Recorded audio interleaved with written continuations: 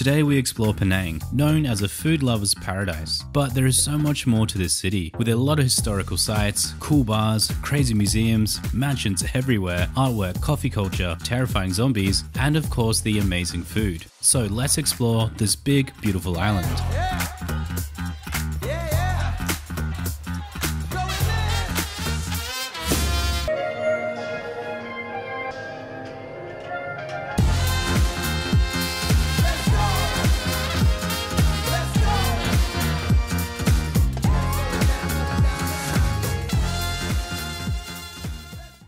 Malaysians eat 6 meals a day. Yeah, holiday eating. It's my car.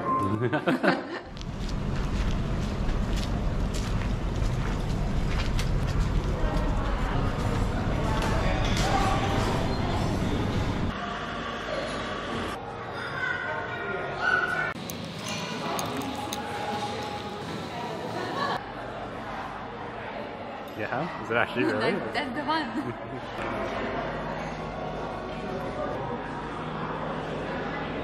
That was amazing. Coffee scene Penang, I'm super excited. The first one here, one of the best coffees I had in a long time, and the food there was awesome. So you know, throughout this episode, we're gonna go to a bunch of cafes.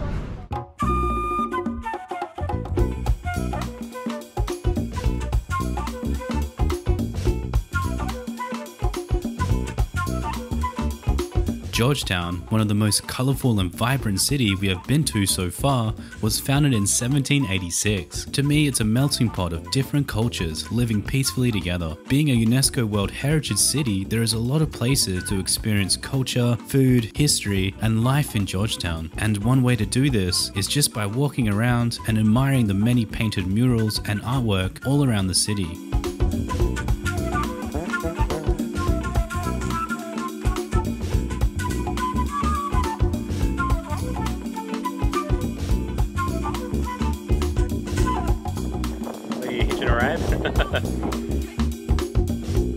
I'm trying to get to the market, but we just keep stopping because there's so much graffiti, like cool murals, and it's only a 15-minute walk to the market. This is really cool.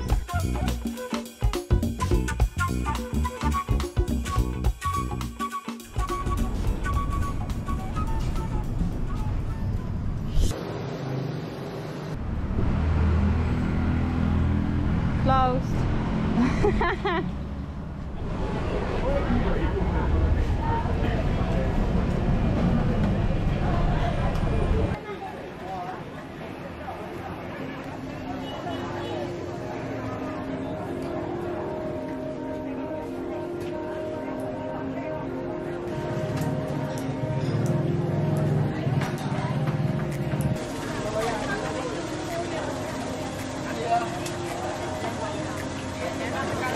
There are many places to sample Malaysian cuisine in Penang, and being one of the food capitals of the world, you're definitely spoiled for choices. If you want to try a few local dishes, then maybe come to this street. Just look for the guy eating cendol on the wall. In fact, just look around and you'll see everyone eating cendol.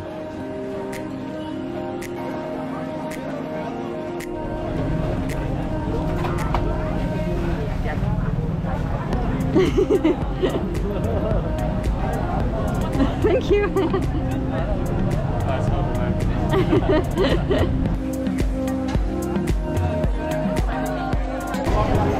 just want cendol. Alright. You have to stir before you eat. I have to stir? Stir it. Okay, thank you.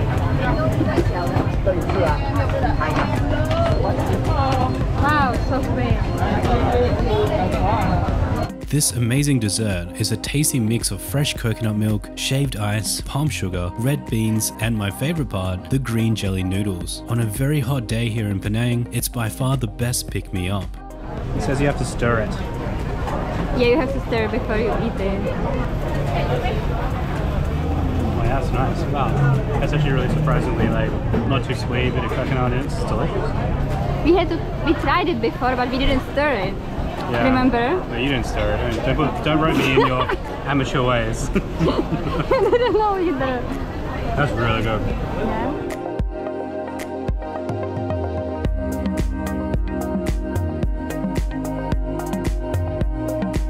There are also plenty of things to try on this street, but definitely go to this laksa place. Here you can try a local Assam laksa. What makes it different to other laksas is the tamarind-based soup instead of the coconut curry-style base. You can also try here char kway teow, a popular wok-fried noodle dish here in Malaysia.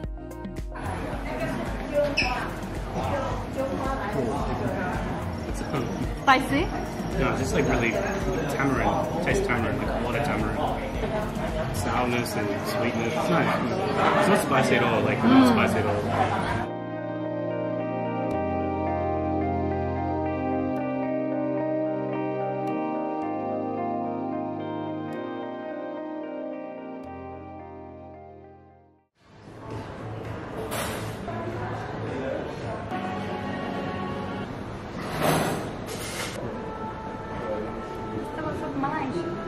Nice.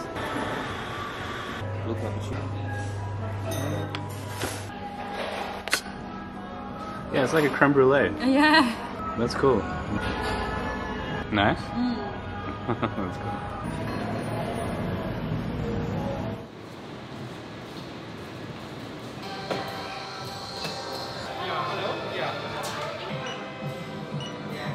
Size 37 double A.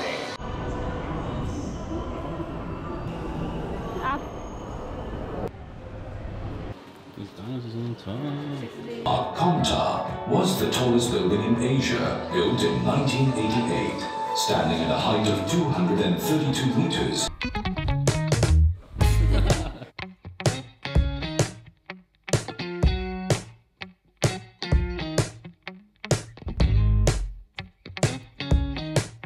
The Rainbow Skybridge provides breathtaking views of the city, and it's the highest viewing deck located right in the heart of Georgetown. Just keep in mind you have to check the weather in advance, because the bridge will be closed if there is heavy rain.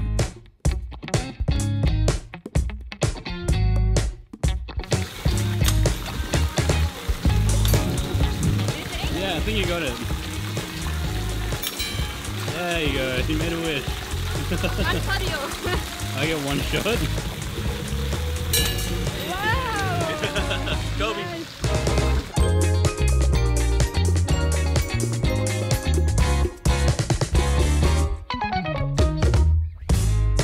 Now, if you're looking to step out of your comfort zone, then check out the Gravity Walk. As you can see, you go through a set of challenges while you casually walk around the edge of this building. It really does look like fun, but I'd rather watch from the inside.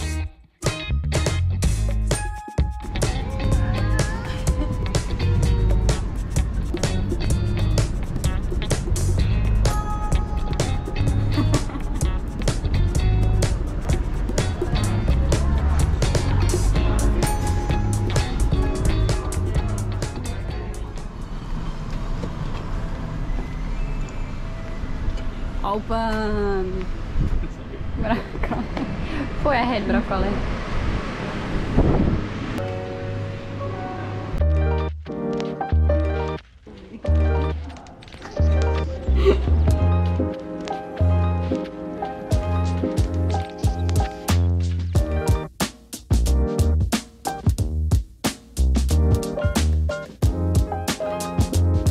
Then you see it here and then you go to eat it. And you go eat it, yeah. You can't eat these things. If you're visiting Malaysia, you're definitely going to eat some delicious food. So you may as well learn a few things about what you're eating. Wonderfood Museum displays a fantastic food culture here in Malaysia. With so much different styles of food to try, you will have to eat the Malaysian way. 6 meals a day. Malaysians eat 6 meals a day. Yeah. All day eating. It's my car. That's the dream. This museum consists of 2 floors. The lower level contains detailed displays of Malaysian food and where to find it, and of course some photo opportunities with a meaningful message behind it. Even while you're using the restroom, there is a friendly reminder to always wash your hands. Yeah, it feels like I'm in Alice in Wonderland or something. Like,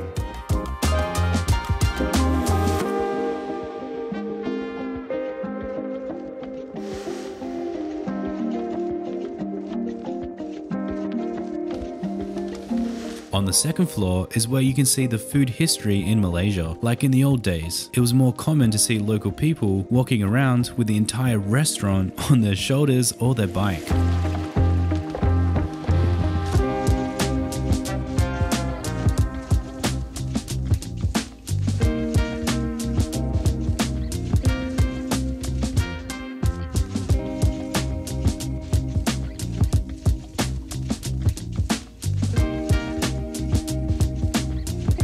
As you continue through the second floor, you'll get some much needed knowledge on durian and of course more photo opportunities. But what I really like is that they display some interesting facts about food in general too. I had no clue that a small mammal called a civet would eat cherries, dump them out, and then the droppings would be used to make a coffee. What's even more surprising is the price, $160 per pound. Now that's some expensive coffee.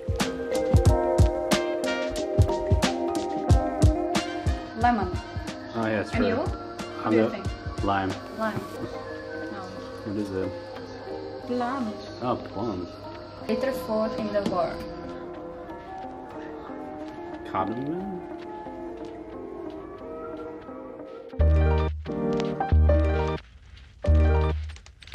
Overall, this museum is truly amazing, from funny facts to photo opportunities and meaningful messages that remind us about the importance of kindness and giving. This museum is worth a visit, but it also makes you hungry.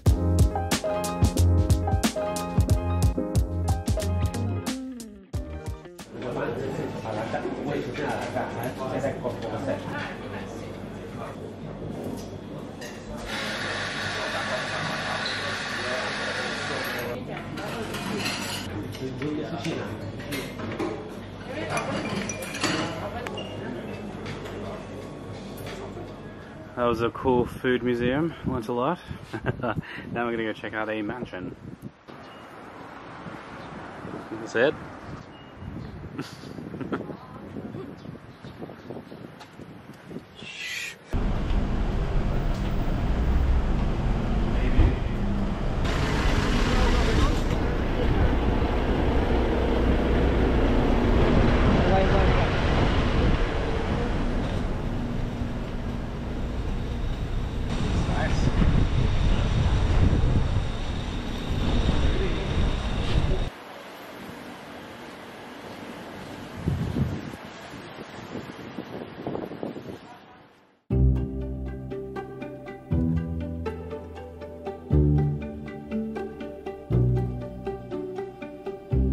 This 19th century mansion was once owned by Lebuh Keng Kwee, the largest tin mine owner. He was also well known for his generosity, donating to many schools, temples and charities. In fact, he had such an impact on Georgetown, 2 streets are actually named after him. Eventually his mansion was turned into this Peranakan museum you see today. What I found really interesting in Peranakan culture is that they can predict if their child is going to be a boy or a girl. So on their wedding night, a hen and a rooster will be placed in a basket underneath their bed. Now, in the morning, they will be released, and whichever comes out first will determine if you're having a boy or a girl. But what if they emerge at the same time? I guess we'll never know.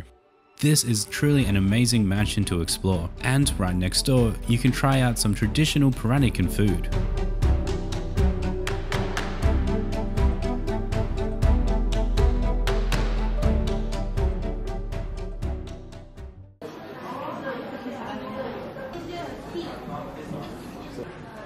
What are you trying? Coconut white chocolate. Wasn't that like a local chocolate museum you saw?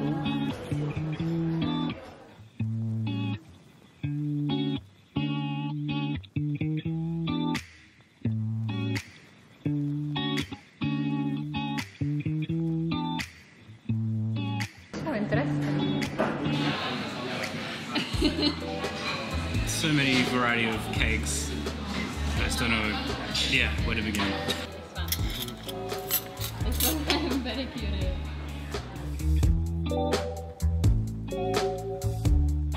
The combination of like fried shallots, kind of like salty and sweet. That one's awesome. Nice. It's spicy.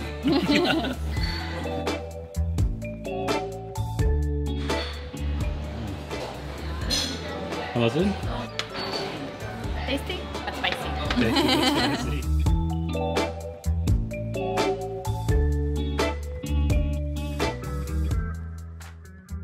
Ready? Yeah, right. Yeah.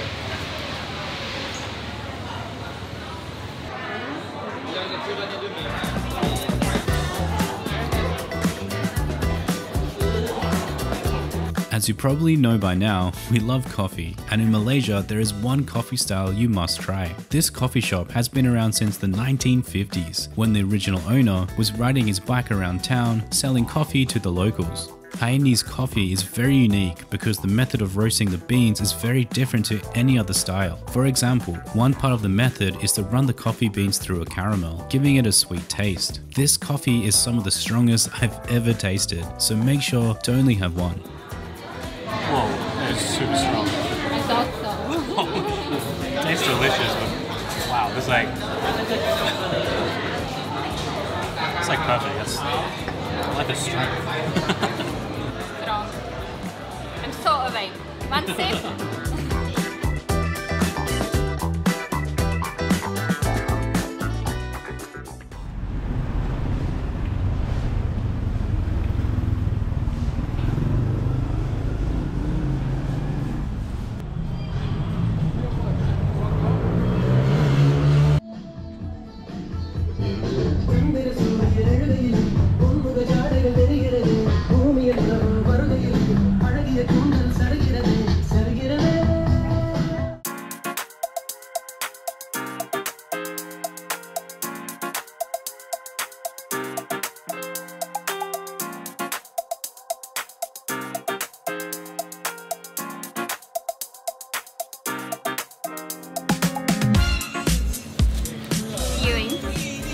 Show me the earrings. You're already smiling.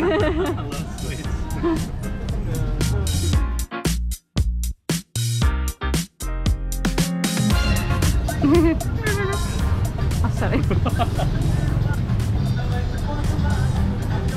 Wow, that's so good. One of my favorite things. It is really. Really nice, right? What is it? Jalebi. As you explore Georgetown, there is one area that you definitely won't miss, with vibrant colourful flowers, blasting music, clothing and jewelry stores everywhere, and of course the amazing food too. Little India in Georgetown is an unforgettable experience. There is so much history here. This is actually one of the oldest Indian communities in Malaysia, so you might want to stop by and grab a bite to eat. Oh, little bit sweet. Like sugar sweet? Yeah. But straight away though, you know when you get a samosa, it's like paper thin, kind of like origami paper. This is like the opposite. It's so much like filling in this, and it's crispy. It looks good. This is spicy. They're really tasty. This is crunchy too. That's delicious. Oh yeah, you gotta try this. It's so colorful. Little India is just one big colorful party. Paradise. Like Yeah. I love it.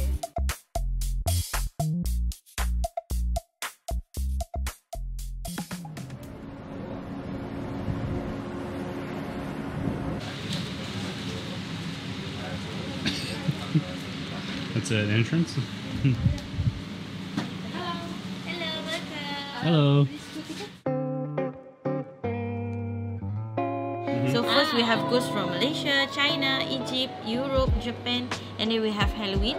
Now this isn't a haunted house, so you won't have to worry about jump scares from the staff who work here. But the atmosphere alone makes this place quite creepy. Even the toilets aren't a place to escape from the horrors. Spooky toilet?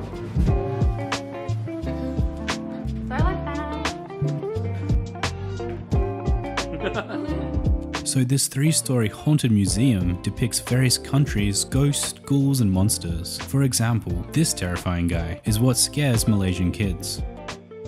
Specific goes for the, Europe, Egypt, China. It's cool to think that, every country has their ghosts. Their cultures of what's scary for them. Scary, right? Or in Japan, this weird frog boy thing can attack you when you're having a swim. And even a Chinese hopping vampire can be lurking in the shadows. But don't worry, you just need a wooden sword made from a peach tree to stop them. You have to do the heart. The nipples. That's the most. Each room was themed out very well, and it's really cool to see all the different stories from each country. Also, don't forget about the top floor, where you can get a glimpse of life in a zombie apocalypse, and you can reenact your favorite zombie film.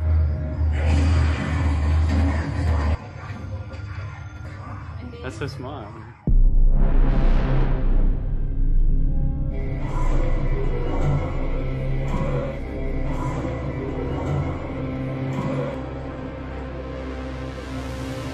Where are you? You actually scared me. When we planned it, I'm still scared. Oh, I'm such an idiot. Yeah, this is an amazing experience. There's like a lot of crazy museums here in Penang, all these different varieties for tourists, and I have to say this is probably one of my favorite ones. I actually was really surprised about this place, and I really recommend you go check it out. It's a lot of fun.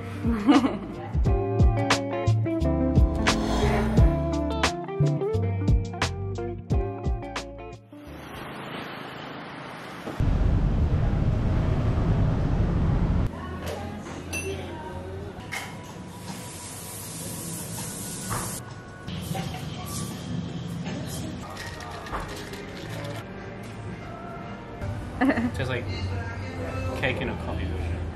That's what you want. It's a heaven. Cake and coffee.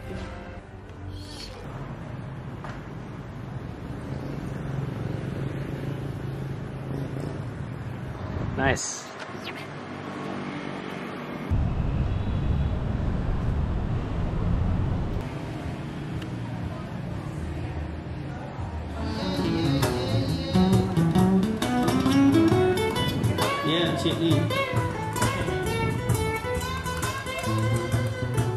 Coffee confidence. Thank you. Confidence, yeah. Confidence for free.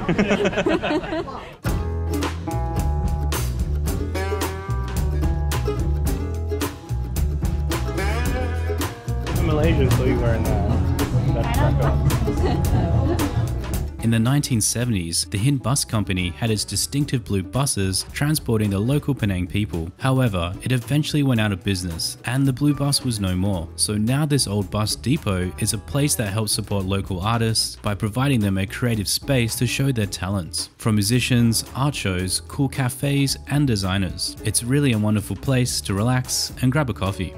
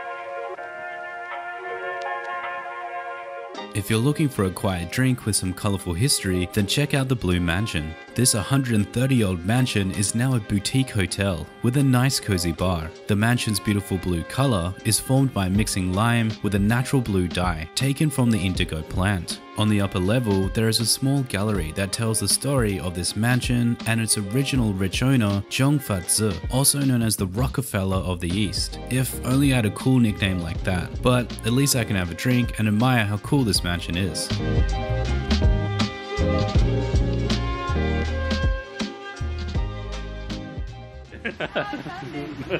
Thank you. Pull. Ah, very good. Thank you.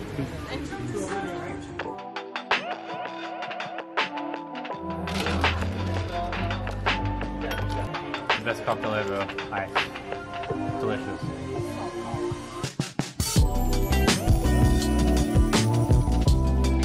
Next up is Penang's first ever speakeasy joint. Magazine 63 is a hidden bar, but due to its popularity, it's really not that difficult to find. With a live DJ and showy drinks served at the table by these awesome bartenders, it's definitely a great way to start the night out.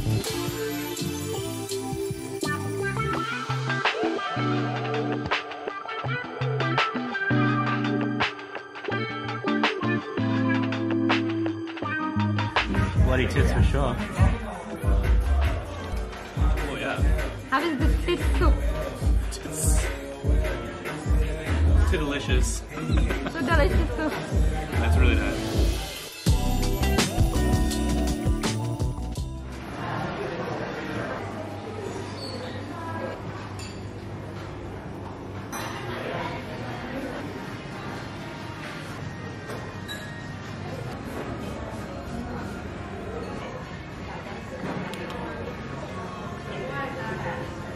Delicious.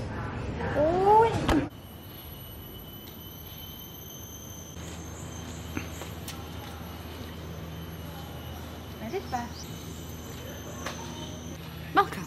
War Museum. Yeah, here we are, War Museum. It is huge. A lot of climbing, she was saying, and also ghosts in some bunkers. A few customers said they heard someone saying, "Help me," and crying. Yeah, So help me. let's investigate. I hope you will capture something.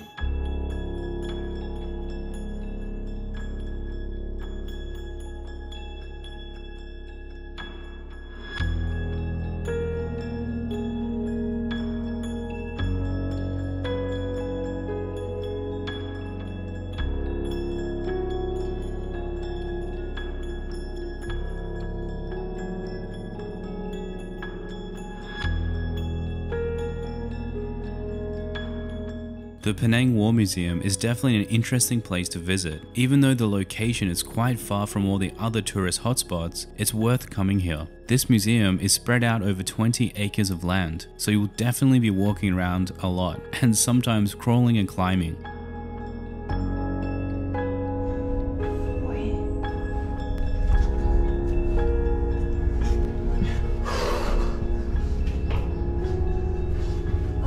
Can you breathe on top there?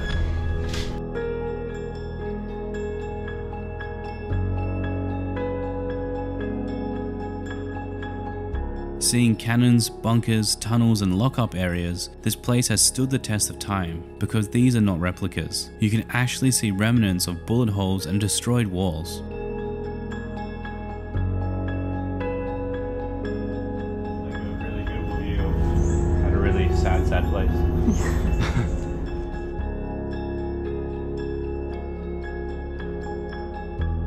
Now the history of what took place here is quite surreal. You'll learn some sad stories of what local Malays had to go through when the Japanese invaded and took this fortress from the British in World War II. The cruelty that took place here is tough to take in, but of course we can always learn from the past. War is never a good thing, and this museum is definitely a reminder of that.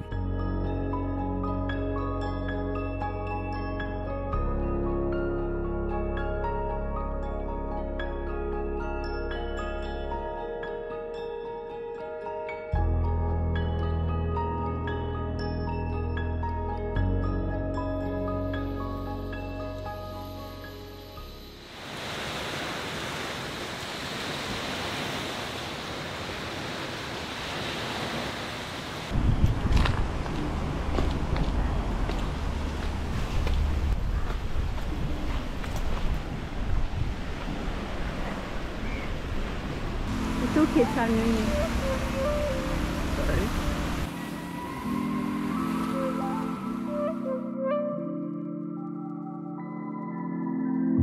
This floating mosque is a stunning local gem in Penang, and it's the first one of its kind to be built in Malaysia. Although it's called a floating mosque, it's actually built on stilts. But if you visit during high tide, it'll appear to be floating on water. Like most places in Malaysia, people are friendly and more than happy to share some insights of this mosque. You can walk around the entire place and soak in some beautiful views of the sea. So if you're on this side of the island, stop by this amazing place. Sit as well and enjoy the view. It's beautiful.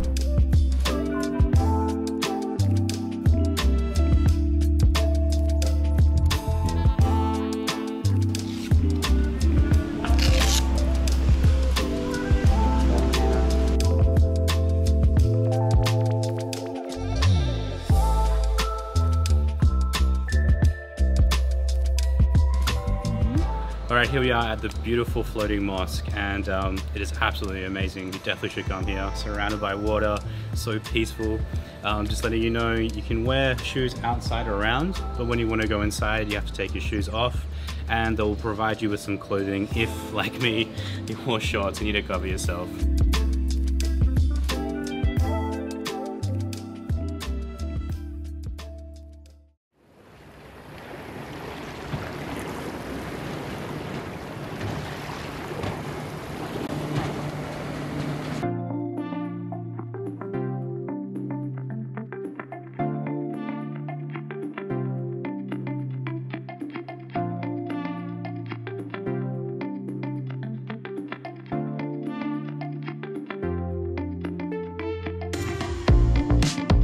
Such a nice beach, right?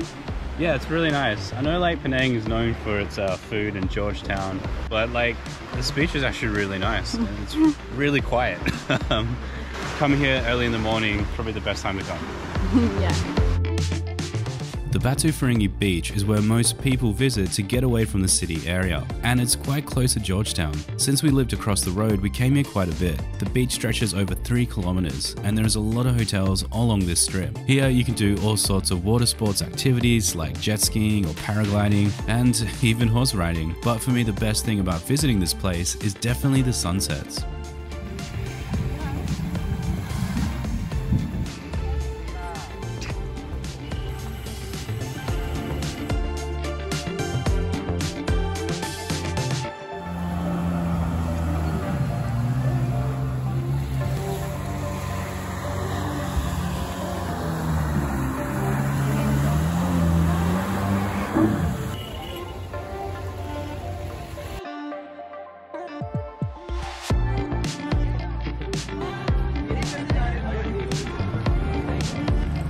The other main attraction is of course at night. This area right next to the beach turns into a daily night market running all the way down the main street. Here you can grab a bite to eat like these super awesome pancakes. This is Nutella and cheese and it's surprisingly really good. Best combination ever. But the main reason to come here is to buy all things you never knew you wanted. From clothing, arts and crafts, keychains, electronics, and even anime stuff. It's just really endless. Just be prepared to barter for a better price, or else you'll end up paying way too much. Overall, this was a nice area to stay in Penang. And if you're looking for something different from Georgetown, then check this area out.